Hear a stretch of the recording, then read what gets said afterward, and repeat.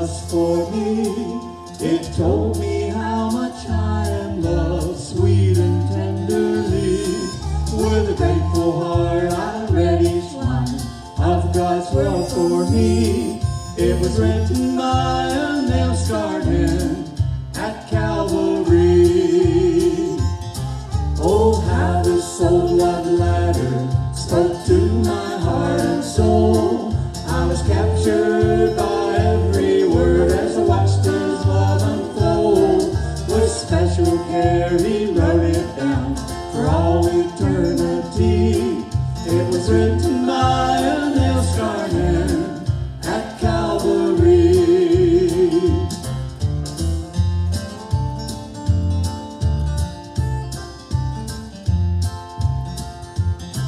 I found the old love letter, that page is stained with red. I am yours eternally is what the postscript said. I treasure my letter that He nailed upon the tree. My tears stain its pages every time I read. Oh, how the soul love letter spoke to my heart and soul. I was captured by every word as I watched His love unfold. With special care He wrote it down for all eternity. It was written by a nail-scarred hand at Calvary. Oh, how this soul love letter spoke to my heart and soul. I was captured by every word as I watched His love unfold. With special care He wrote it down for all eternity. It was written by a nail-scarred hand at Calvary. With special care He wrote it down for all eternity. It was written by a nail-scarred hand at Calvary. Oh, at Calvary. Some of you are probably going through storms right now and maybe having difficulty. If not today, it may come tomorrow. You want to be sure that you got your eyes on Jesus, and He'll never leave you, He'll never forsake you. And He's the one we need to count on. We're so thankful we could come together. We want to turn to Ephesians chapter 4 in your Bible. And I think there's about 32 verses. We'd like to read the entire chapter and pick out some of the things along the way. Brother Steve has got some materials for you. In the bulletin, you have a tremendous outline on this particular chapter, Ephesians 4 by Warren Wiersbe. There's a tremendous outline, and 4 points he gives here is, first of all, Ephesians. The main idea in these first 16 verses is the unity of the believer in Christ. And so it says, first of all, the grace of unity. Talking about the unity of God's people coming together to one accord and one purpose. Then number 2, the ground of unity. That's 4 through 6. We're talking about one body, one spirit, one hope of your calling, one Lord, one faith, one baptism, one God, even the Father. On the backside, you have the third point of emphasis. It goes from chapter 4, 7 through 11. These are some of the things that are pointed out. The gifts of unity. And it comes right on down. He gave at least 5 types of spiritual gifts. He gave apostles, He gave prophets, evangelists, pastors, teachers, and then the fourth thing, the growth of unity. So these 4 points are tremendous. It gives a complete outline of this particular chapter, and it will be a blessing to you. The grace of unity, the ground of unity, the gifts of unity, and the growth of unity. You have that to read along and compare with the Word of God. But right now we're going to take the scripture and just go through these verses and point out a few things and just lift them up. And as we go to Ephesians chapter 4, beginning with verse 1. And therefore, the prisoner, I therefore the prisoner of the Lord, beseech you that you walk worthy of the vocation wherewith you are called, with all lowliness and meekness, with long-suffering, forbearing one another in love. There's one of that word that we mentioned, to be able to forbear. It has to do with kind of a meekness. Meekness is not weakness. but it's its strength held in check by the power of God. And so it says, verse 3, endeavoring to keep the unity of the Spirit in the bond of peace. That's what God wants for us. He wants us to be a walk worthy of the vocation, the calling whereby God has called us. We've been called out of darkness into God's marvelous light. We were once under the condemnation, the separation, the damnation of the sin principle, and then Jesus Christ came and redeemed us, and then we'll find here that a new creation. We're a new creature. We're a new creation. We were once under the domination and the power of sin's power. And we'll find as we read about this, about the old man, the new man, you'll find that in a number of the books of the Bible, we find that Saul of Tarsus, who later became Paul the Apostle, God anointed him and gave him, as we say from time to time, 14 books that he was able to write. It's over half of the New Testament, but he's a Johnny-come-lately. And so we find that he gave, and he wrote the book of Romans, 1st and 2nd Corinthians, Galatians, Ephesians, Philippians, Colossians, 1st and 2nd Thessalonians, 1st and 2nd Timothy, Titus, Philemon, the book of Hebrews. Now, all these books of the Bible kind of repeat themselves. And you go to the church at Rome, you're going to find that he talks about putting off the old man. You go to the book of Ephesians, we're going to read here about putting off the old man. You go to Colossians, about putting off the old man, the new man. So he repeats himself. And so I tell our people, I don't repent much, but I do a lot of repeating. And some things need to be repeated, as we find here in the Scripture. So let's continue reading. We'll go ahead and read as we look at chapter 4, verse 4. There is one body, one Spirit, the Holy Spirit, even as you are called, and one hope of your calling. One Lord, one faith, one baptism, one God, the Father all, who is above all and through all, and you all, in you all. So here we have the 7 unities to be kept. One body, one Holy Spirit, and one hope, one Lord, one faith, one baptism. That baptism we find is mainly talking about, there's the doctrine of baptisms. There's more than one baptism in Scripture, but the one that really he's emphasizing in this particular church and in this particular letter is being baptized by the Holy Spirit. And we find that when you receive Christ as your Savior, you've been baptized or immersed into the body of Christ, the true church. And that's we call the universal church. So everyone, no matter where we come from, the color of our skins, if you receive Christ as your Savior in this dispensation of period of time where God is working among mankind, we find that you've been immersed and baptized into the body of Christ, the true church, the living. And then you need, as we said last Sunday and last Wednesday, you need to belong to a local church where you have pastors and deacons and fellow laborers. And the Bible says we're laborers together with God, we're workers together with Him. We are His ambassadors, we're His witnesses, and we find here, you shall be witnesses unto me. He not only spoke that to His disciples that He was with, but also to us who are His disciples and followers. And you shall be witnesses unto me both in Jerusalem. Now Jerusalem is where you live and where you are. That's your mom, your dad, your brother, your sister. Those are your circle of influence. So you start there where you are, and you move out into other areas, into Judea, surrounding Samaria. Now Samaria was where they had half-breeds there, half Jew, half Gentile. And the Jews, for the most part, didn't even want to go to Samaria. They would bypass that place because they were so prejudiced.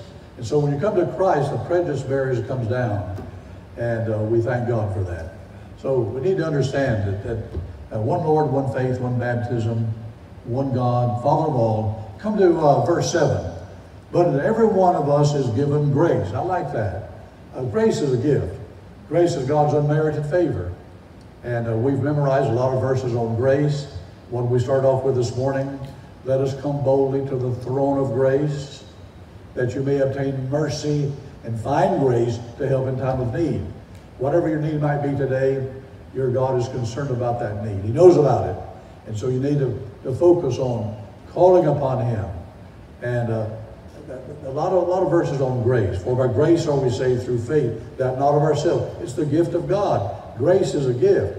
And it says right here in this verse, if you'll notice. Verse 7, But every one of us is given grace according to the measure of the gift of Christ.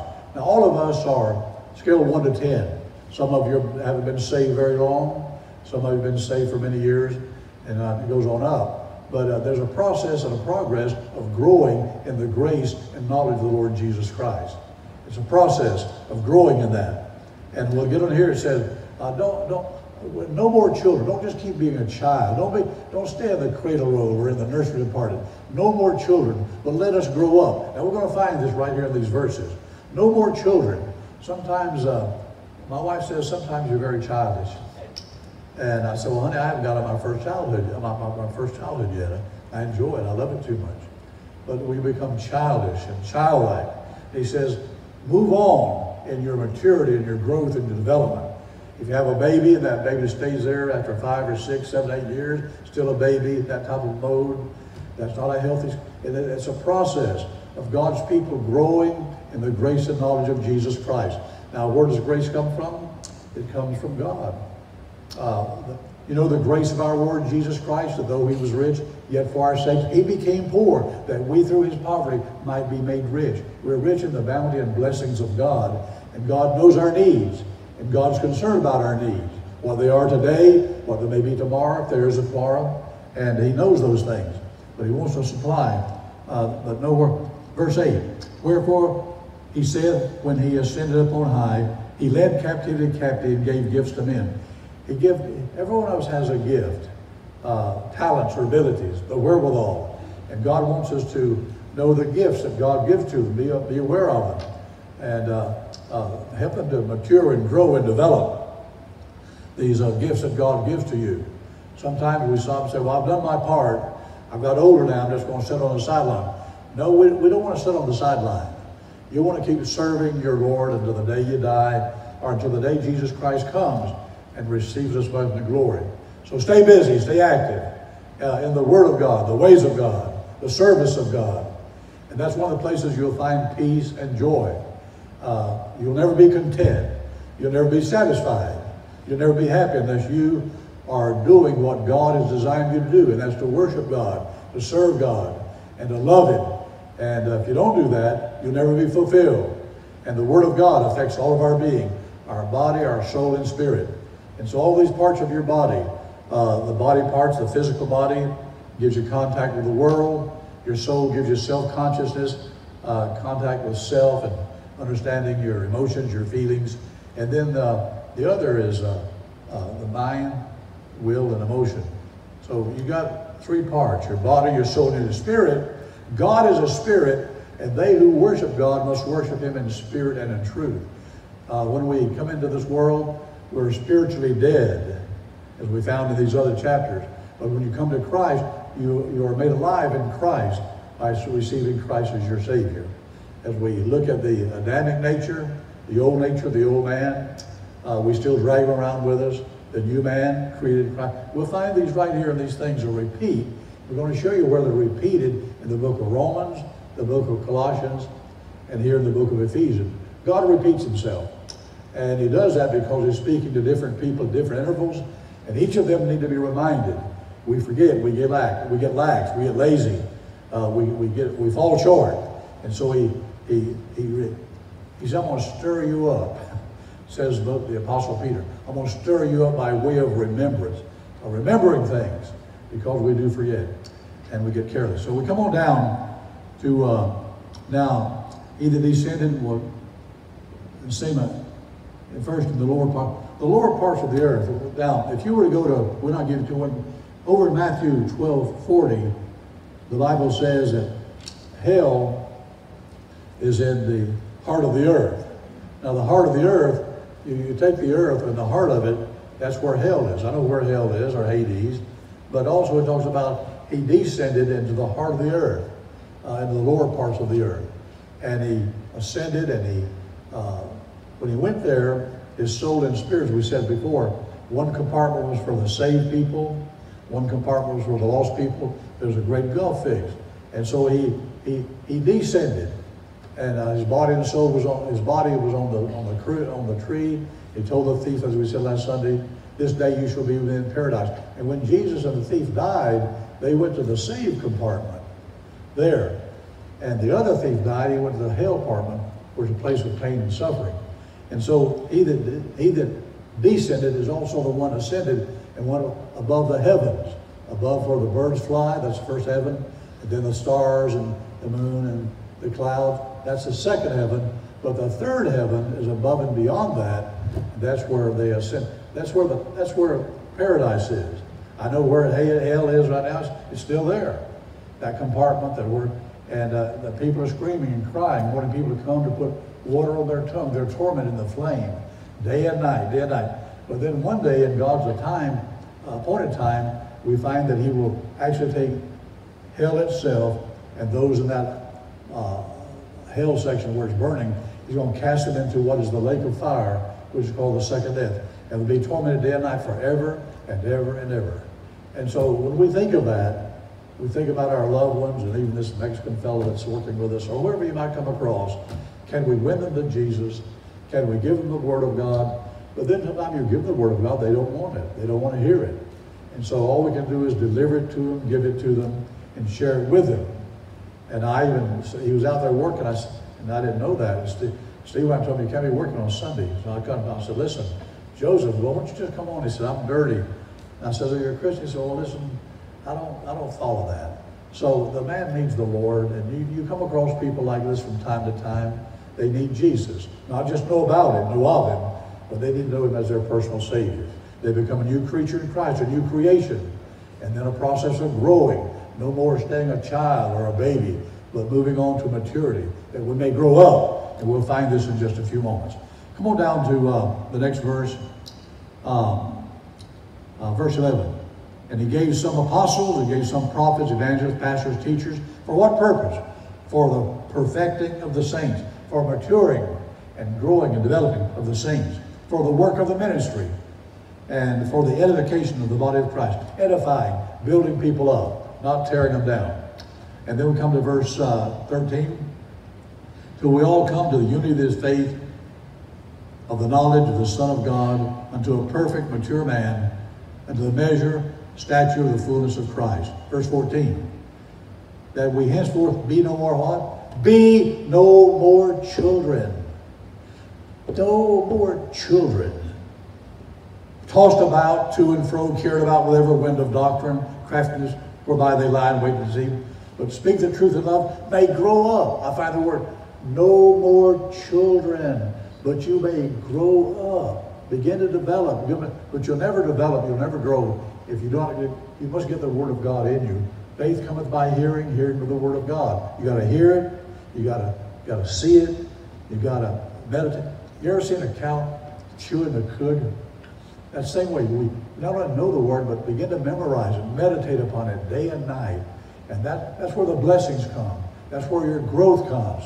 That's where your maturity comes. But if you never read the Bible, never take time to read the Scripture, never time to go to a place where you can hear the Scripture, that's where your faith is developed and grow and mature.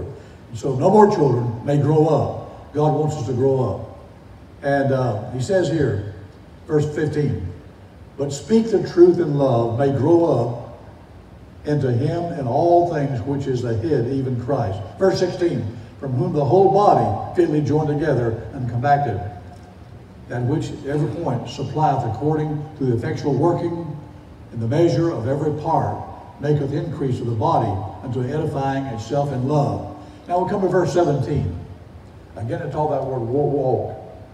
We're to walk. And it started off with a walk. It says, walk worthy of your vocation. That's verse 1, 4:1. Look what it says here.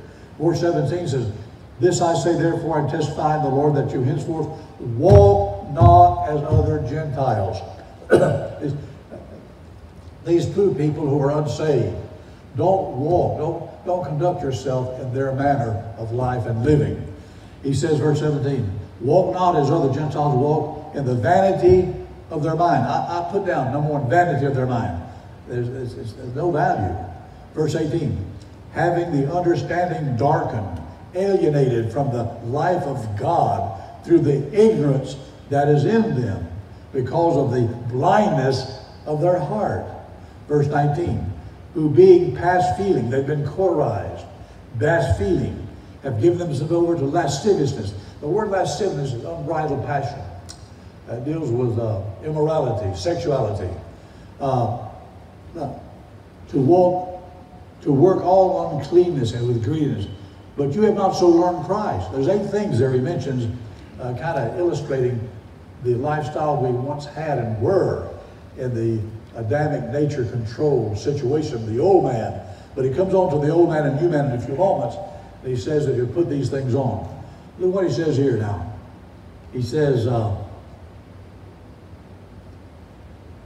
verse 20, but you have not so learned Christ, if so be that you have heard of him and have been taught, you've been taught by him as the truth is in Jesus, that you may put off concerning the former conversation, the old man.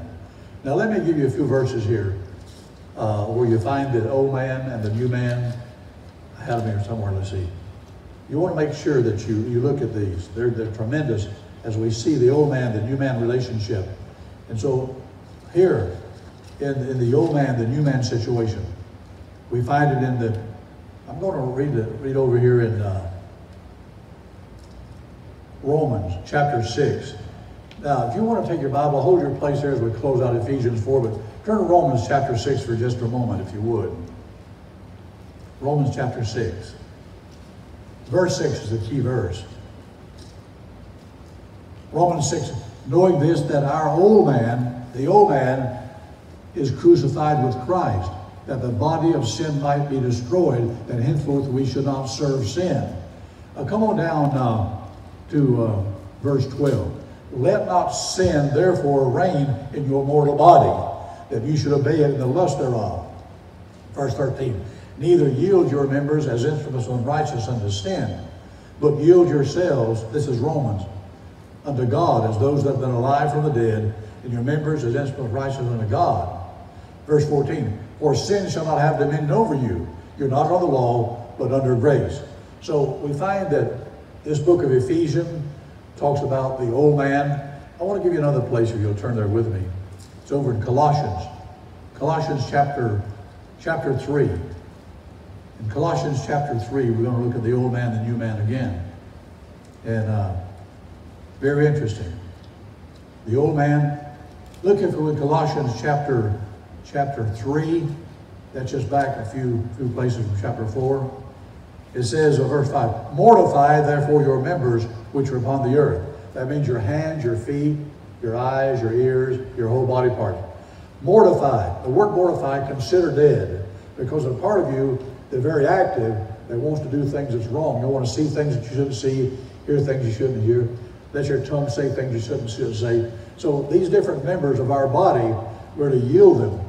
Mortify therefore the members of which are fornication, uncleanness, inordinate affection, evil concupiscence, covetousness, which is idolatry, for which things is the wrath of God come upon the children of disobedience, in the which also you walked sometimes when you lived in them.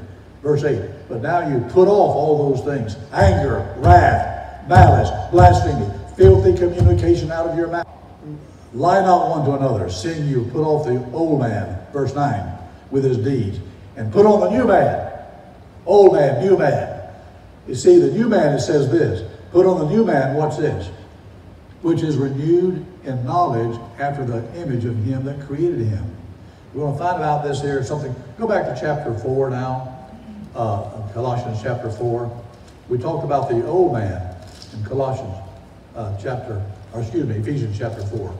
Ephesians chapter 4. You see how the book of Colossians, the book of Romans, the book of Ephesians overlap.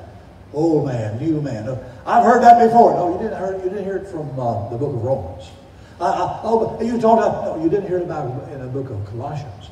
You see, sometimes you may hear about the old man, new man, but you haven't heard of what the Spirit of God had Paul to write to these people in Rome, the people at Colossae, the people at Ephesus. And we're seeing what he's saying about over in the book of Ephesus.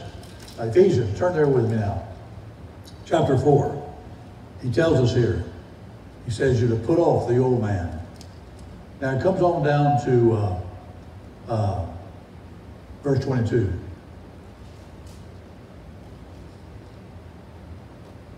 that you put off concerning the former conversation, the old man, which is corrupt, spoiled, putrid.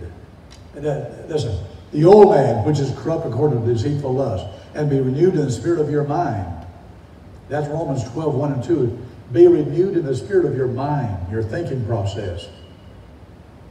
I beseech thee, brethren. What's that verse? Romans 12, 1 and 2.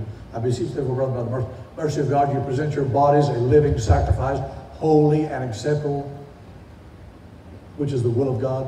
And be not conformed to this world, but be you renewed in the spirit of your mind. 2 times. Be renewed in the spirit of your mind, your process, your thinking process. Very important. If you just dwell on things that are bad and think about that, just keep thinking about, well, I've had a bad day and my house burned down and I just lost my job, and I just, you don't stay there. Don't stay there. Get up out of that mode of we all go there. We have our time there. But listen, like Job, he says, listen, the Lord giveth, the Lord taketh away. Blessed be the name of the Lord. Praise God. There's always something we can see to be grateful for if you look close enough and hard enough. So he says here, in this place here about the old man, the new man. Verse 24. He says, and that you put on the new man, which after God is created righteous and true holiness. Wherefore put away lying, speak every truth with your neighbor, for we're members one another. Be ye angry and sin not. Be angry and sin not. Can I be angry and sin not? Be angry and sin not. Let not the sun go down upon your wrath. Don't let the sun go down upon your wrath. Deal with it. Neither give place to the devil. The way place topos. You give him ground, he'll take ground. He'll build fortifications there. Verse 28. Let him that stole steal no more. Are you a thief? Have you ever stolen anything?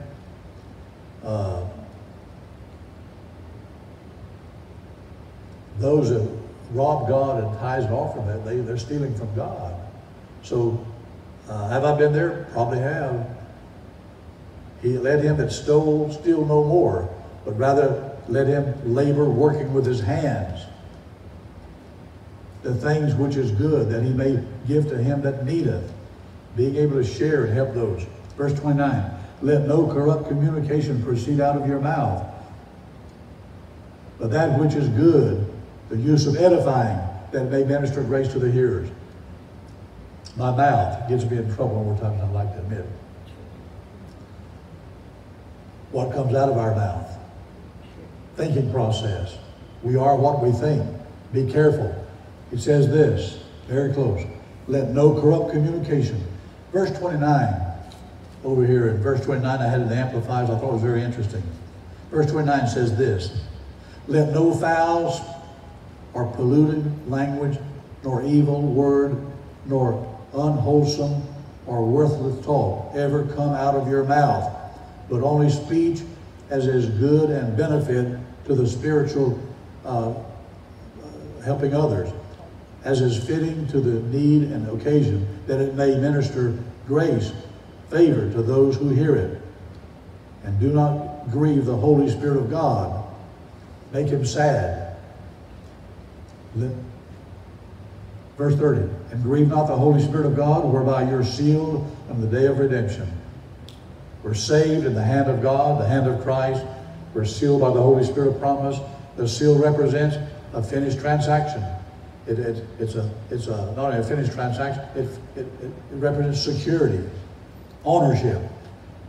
Verse 31, let all bitterness and wrath and anger and clamor, evil speaking, be put away from you with all malice.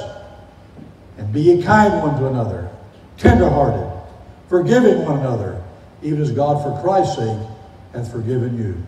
God wants us to have a forgiving heart, a heart that would quick to judge your own sin, confess it to God by God's grace.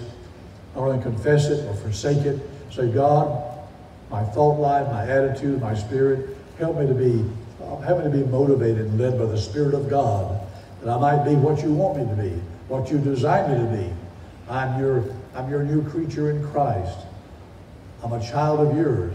Help me to walk in the light as you're in the light, that we might be a witness and a testimony of the Lord Jesus Christ. We're so glad we could come today and hear this beautiful singing, the testimonies in song.